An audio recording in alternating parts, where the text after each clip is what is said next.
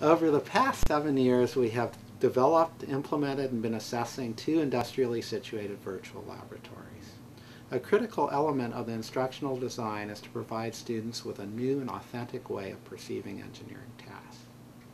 The intent of the research reported in this paper is to identify students' perceptions of the nature of the task and the cognitive demands embedded within them.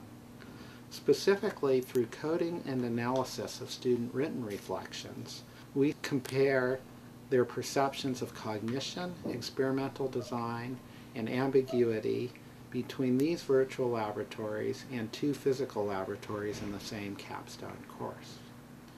We also seek to compare how authentic students perceive each laboratory environment.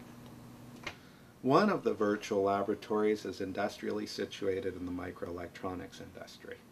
It is modeled after the Bay and Chase cleanroom design, and students work with the unit process of chemical vapor deposition.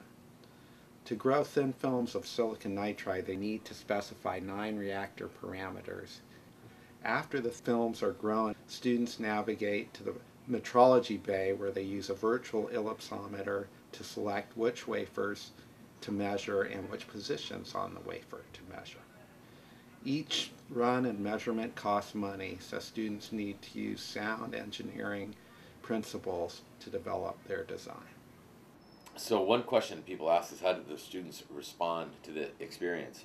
And there's 3 things that come to mind. First of all, the psychologically and physically evident struggle they go through wrestling with the ambiguity.